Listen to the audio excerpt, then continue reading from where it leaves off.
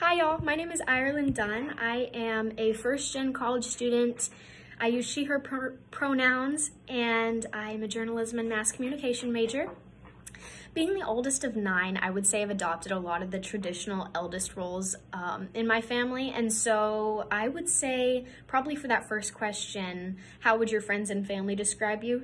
Definitely a caregiver. I've been changing diapers since I was out of diapers, so definitely a caregiver. And I'd say on a lighter note, probably extroverted, confident, and well-spoken, and always, always, always the life of the party. Something I'm also passionate about is writing. I'm actually partially here on an academic scholarship from the university. They granted me a generous scholarship for writing about my sister's brain cancer treatment. And so writing is something I'm very passionate about. And then finally, am I interested in getting involved in any student orgs, jobs, or volunteering?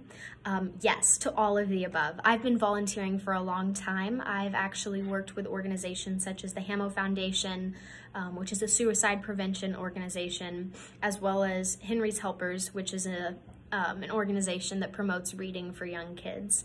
And so I'm very passionate about giving back to the community as well. So I guess that passion as well, another thing I'm passionate about, tying into things that I'd be interested in getting involved in here on campus.